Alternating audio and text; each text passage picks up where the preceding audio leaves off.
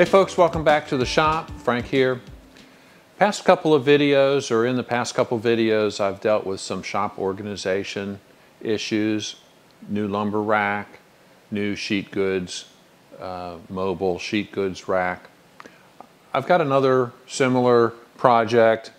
I'm dealing with a lot of steel cut-offs, short pieces of round stock tubing, structural shapes, angle, that kind of stuff, and then some sheet goods, sheet steel. And I've been sticking them in buckets. I'll show you what I've got currently and then explain to you what I'm thinking about.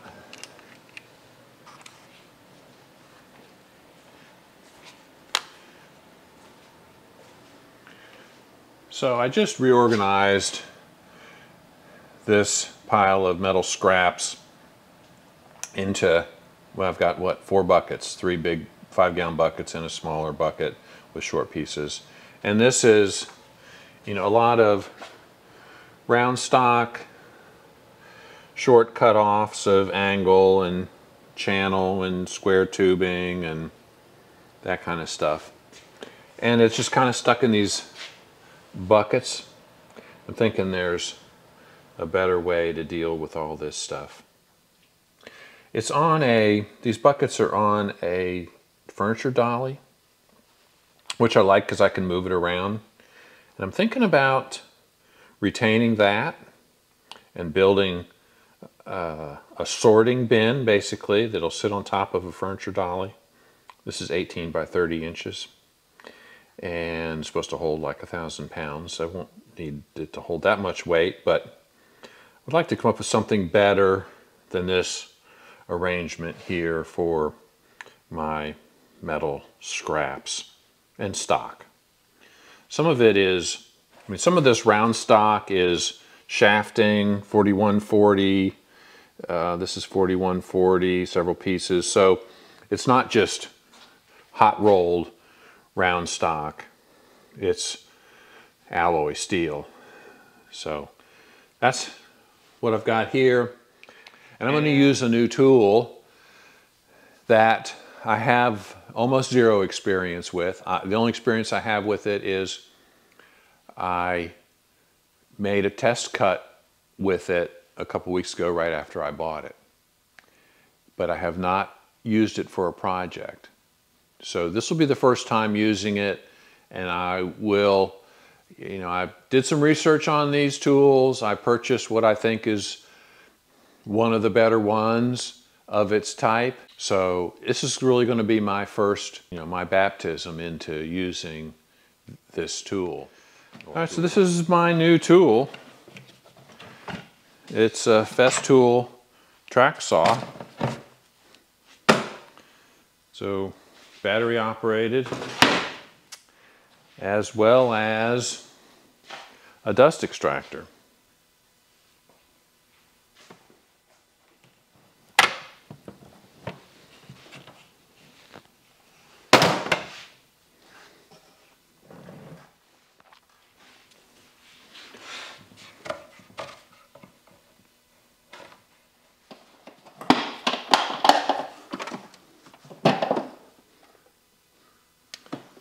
Okay, the bag is set up inside. This has never been turned on, or at least I've never turned it on. Bluetooth, turn Bluetooth on. With the tool here, turning Bluetooth on, and you get the flashing blue light. And it should pair with the machine.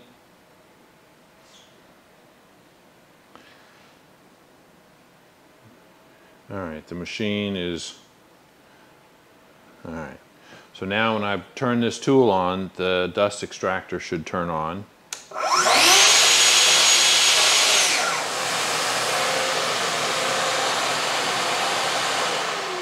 And you can hear that the dust extractor turned on. So this saw uses 2 batteries. It'll operate on one, and there's like 100 track saw videos, reviews on YouTube. I'm not doing that. You can do that if you want to look at them. I bought this one because I like the fact that it'll work on one battery or two. It's one of the top rated saws. I think the Makita and the Milwaukee are the other two top rated saws. They're not that much difference in the price. I bought this saw because of the extractor is highly rated and has a Bluetooth. The saw matches it, same brand. Everything's going to fit and work together. So that's the reason for my purchase decision on this particular tool.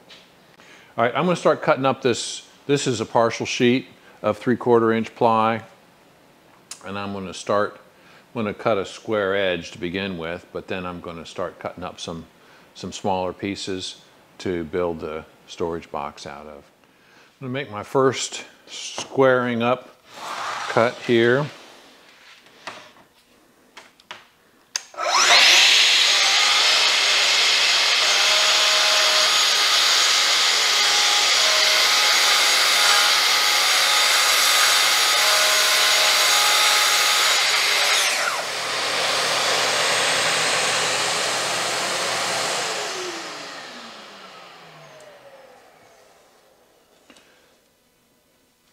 Just a little bit of splintering on here. This plywood has such thin veneer, and the plywood you tend to find these days has such thin veneer that it chips out easily. This did chip some, but not too bad. All right, got a square edge to start from since that had been rough cut previously. Let's take some more measurements and see if what they say this replaces the table saw. We'll see. I like the dust extraction so far. Almost no dust off that cut. You do have to keep in mind which side of the line you're cutting on. So this is the piece I measured, so I need to change the direction of the saw on the track.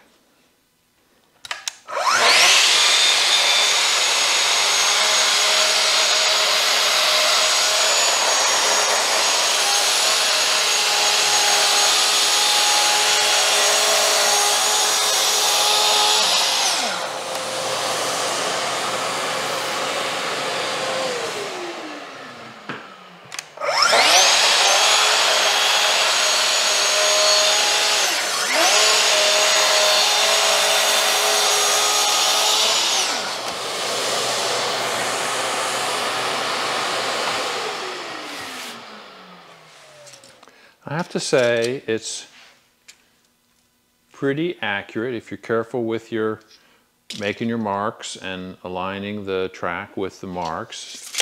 Certainly accurate cut, accurate dimensions. It takes a little longer to set up than the table saw to make a cut, but it's certainly easier than manhandling a full sheet of plywood on a table saw. I think what I'm going to do now is switch to the table saw and finish.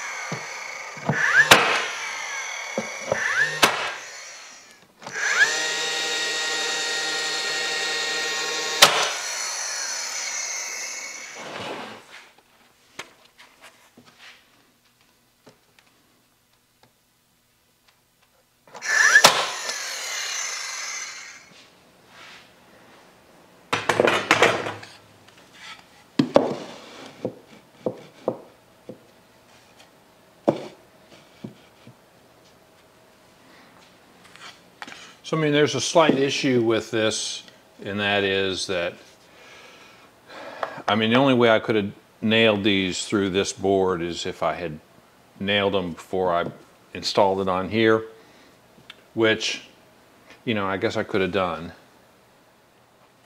It'll be nailed through the bottom and through the next divider board, so I'm gonna let it go.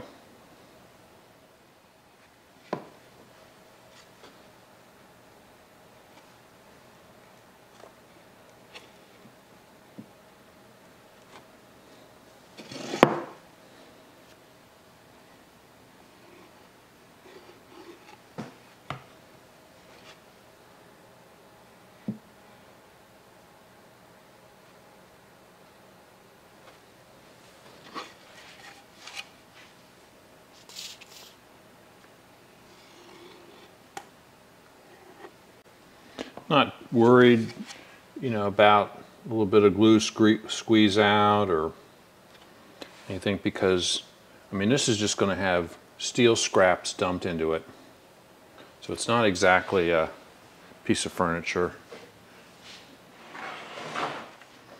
Let's see if I can.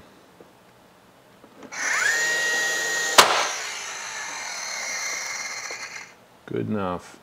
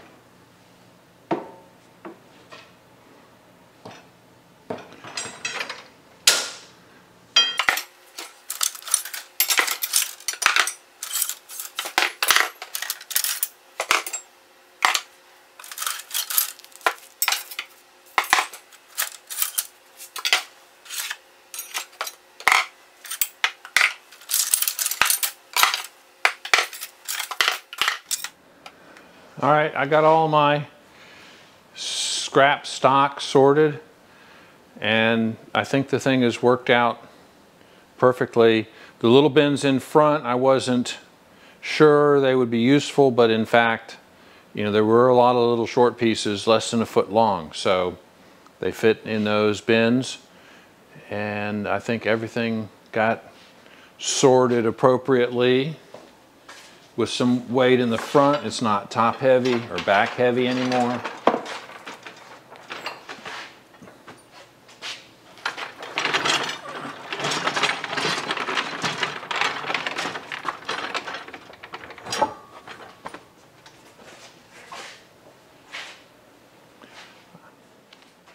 I think that worked perfectly. It was less than a sheet of plywood, about 3/4 of a sheet of plywood. So if you had one sheet, certainly it would be enough to build that. You'd have some scraps left over. I think it's great. Okay, another project done. All right, folks, that's going to wrap up this video. My steel scrap and stock storage bin is done back here in the corner, and it worked out perfectly. I had some misgivings as I was putting it together that the little 6-inch bins in front would be, you know, I wondered how useful they would be, but in fact I had a lot of small pieces, round stock, pieces of tubing, you know, and you use, in building stuff, you wind up using those pieces. You need a tab or, you know, a pin or something. So this stuff won't go to waste. I did have a couple things that are either damaged or too small to use, I think, or overflow that will get taken to the metal recycling bin at the county facility. But overall, I mean, I think I put 95% of what I had in those 4 buckets in that little rack. So it's going to be helpful keeping everything organized. It takes up very little space. It's on wheels. I can move it around. I can put it underneath my wood rack if I need to, but in any case, it worked out fine. So if you have a shop like mine and you're making a lot of metal scrap and you're throwing it all in a bucket or a trash can or something, I think this is worth the time and effort to put together. Less than a sheet of plywood, 3/4 inch plywood. Doesn't have to be fancy. Mine's certainly not fancy. It's kind of rough, but I think it works. So there we go. All right, thanks for watching.